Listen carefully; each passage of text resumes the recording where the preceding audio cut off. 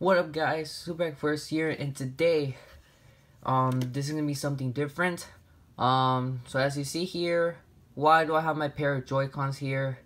First of all, they're good. I mean, some of the drawbacks we have is because the analog sticks, they don't even have enough travel. This is not the reason why I bought a third-party Joy-Con controllers. This is not the reason for that. I decided I want to modify them and just to see how it looks, and I just want to play with it and see if I'm going to keep it or not. And I'm also going to change out the D-pad, the directional buttons into a D-pad, because there is no D-pad in the left Joy-Con. It's just a bunch of buttons, so bear that with me. And if you guys are wondering, yes, today I'm modding my own Joy-Cons for the first time. This is the BASSTOP Watermelon Red replacement shell for the Switch Joy-Cons. So yeah, let's open this up. Decent box. It's just a clear box. Nothing else is going on here. Yeah. Pretty much that shows up the shell. As you can see here, we do have both Joy-Con. We both have both of their shells. As you can see, they look exactly the size as the Joy-Cons are. We have the left one. As you can tell, there's a cross. There's like a cross shape hole in this control in this side because there's a D-pad, which means we're gonna be using it and we're gonna be putting it here. And yeah. I think I'm gonna use the whole set, the whole button set, just to see how it looks and see if I could try this. I mean, I haven't done this. This is my first time I'm doing this. I will be using the colored buttons, just like the Super Famicom. I'm gonna give the new buttons a new look. I got this off Amazon. This is like $20.99. This is just on like 21 bucks. I mean, it's a pretty decent product. Yeah. And if you guys are wondering, what else am I supposed to do with this? Well, not only am I going to be using the shell replacements, I'm also going to be doing a analog stick replacement. Yes, this is an analog stick replacement I'm going to be doing in this process today. As you can see, it also comes with thumb pads right here. And I'm going to be using these thumb pads anyway because I already have these and I'm going to be using on that. So I'm just set it to the side. As you can see, this is the analog stick itself. Be careful, there's a ribbon cable right here. As you can see, it's just the analog stick. I'm going to be putting this only in the left Joy-Con because the left one started to drift, and I decided I wanted to also get replacement joysticks, which are these. And yeah, see how everything goes. So, if you guys are wondering how am I supposed to do the process, well, good thing I got myself also in with the analog stick replacements. They also come with tools. Yes, this is your own tool set. If you this tool set comes with the analog stick replacement, but I combined it to make it like as a shell replacement. See if I can get this open.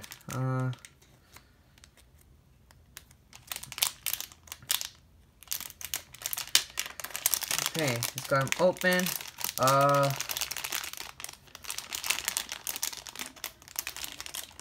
Okay, we've got the pry tool opener. This is what I'm going to be using to open up the Joy-Cons. That's what I'm going to be using.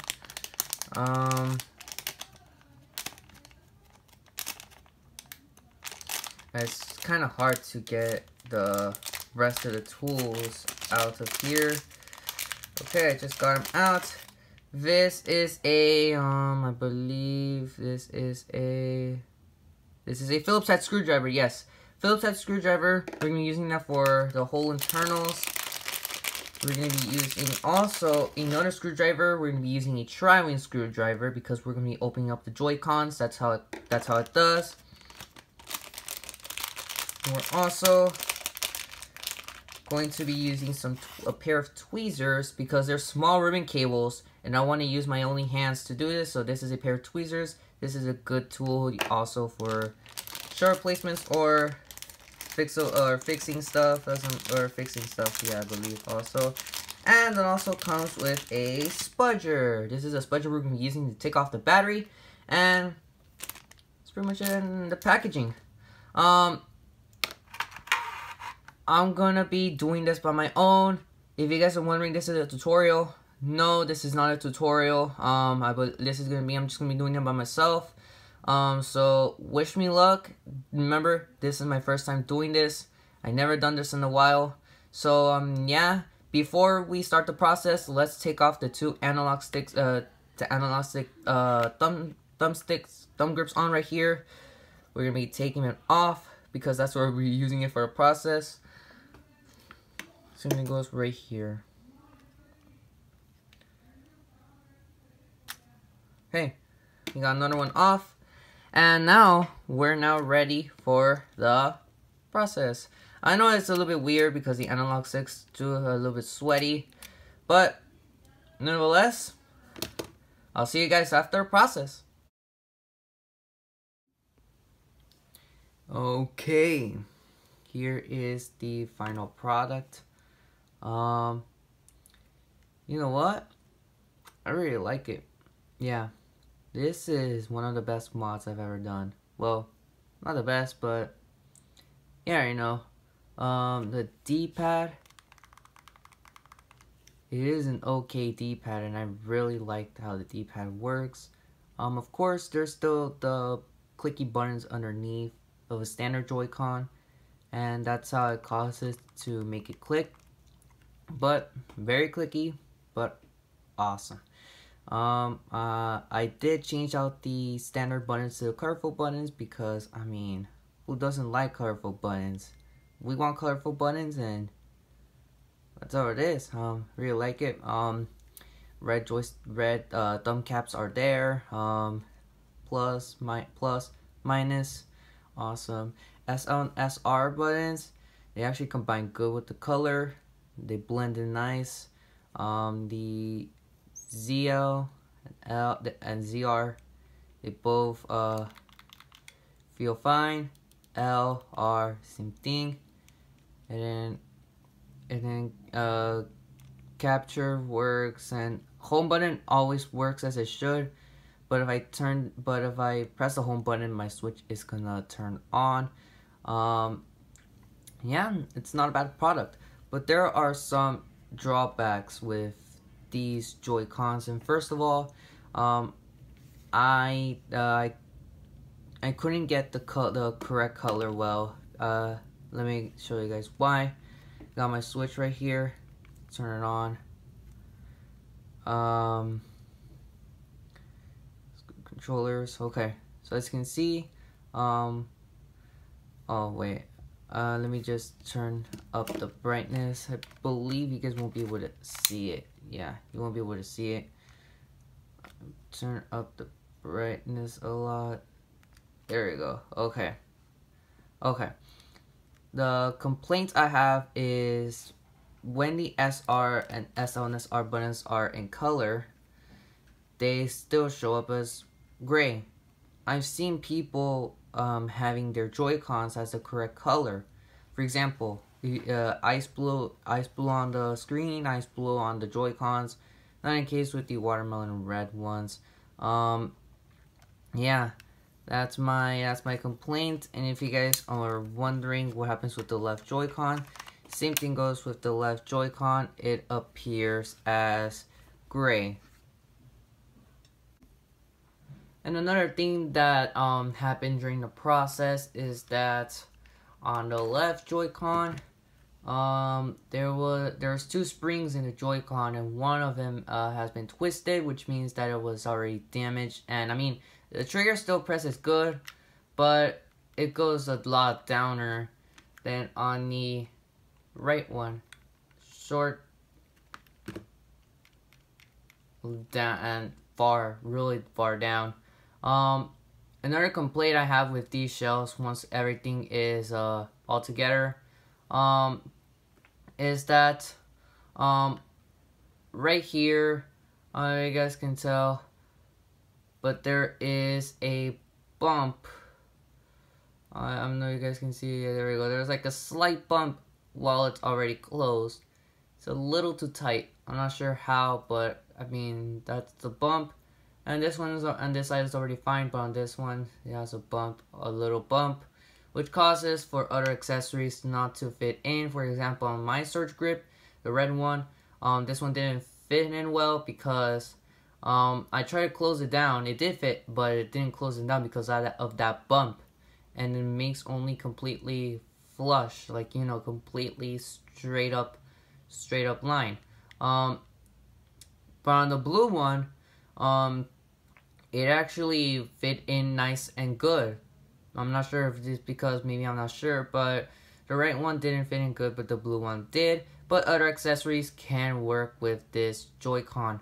And yeah, but this Joy-Con's still good. Like I said, I like the D-pad. It's way better. Yeah, and if you guys are wondering if there's a bump also on the right Joy-Con, the answer is yes. Both bumps, actually. One right here. One right here. Pause the video if you guys want to, so you guys can see the bump. And you guys can pause right here if you guys want to see the other bump. I mean, this one on the other surge grip, on the red one, it did fit in still good. But on this one, not on the left one. But it actually blends in nice. Like I said, complaints I have is still the gray Joy-Cons, because it's still programmed to be those gray Joy-Cons, but I did change out the S, L, and R buttons just in case if it would change the color. No, it didn't change the color. I've seen people change their color already, but no, I think they only changed it to software. I think I have to do that, or we'll see. Or I'll see what I'm supposed to do next. But anything. Let's turn this off. Everything else, it actually is not bad. I like how it looks like with the red thumbsticks on. This is a replacement thumbstick I was talking about. This is the one with the replacement. I'm not sure where the old one went. I think I have it on the side, yeah. Overall, not a bad product. Yeah, that's pretty much it. So if you guys like this video, make sure you give it a thumbs up. And also, if you guys were interested in one of these shells, I'll leave a link to those in the description too. And there's not only these colors, there's also jungle green, which is transparent green, atomic purple, it's like transparent purple, icy blue, like ice blue, it's like transparent blue. There's also watermelon red, transparent red, just like what I have them right here. And there's also all clear. So no color, just all clear. You just see all the internals working inside just very clearly. Smoke black. It's like a little bit dark of clear. And you could also mod your back of the switch, back of the face back plate of the switch. So if it's all scratchy and you just want to get a replacement, you can also do that too right here. And it also combines with all the products they have. And that's pretty much it for that. And also if your joystick is drifting, and you know what else to do, I'll also leave a link to those in the description. And same thing goes with the tools that come with the replacement sticks. And then so you guys can do your own mod and then see how everything goes. If you guys have one of these the same shells I have, or any type of shells, even though that doesn't show the D-pad or does, let me know in the comment section also how was the process, and then see if everything went good. And yeah, also follow my social media pages. The links are also in the description. So if you guys want to follow me on my social media pages, follow me on that. And until next time, see ya.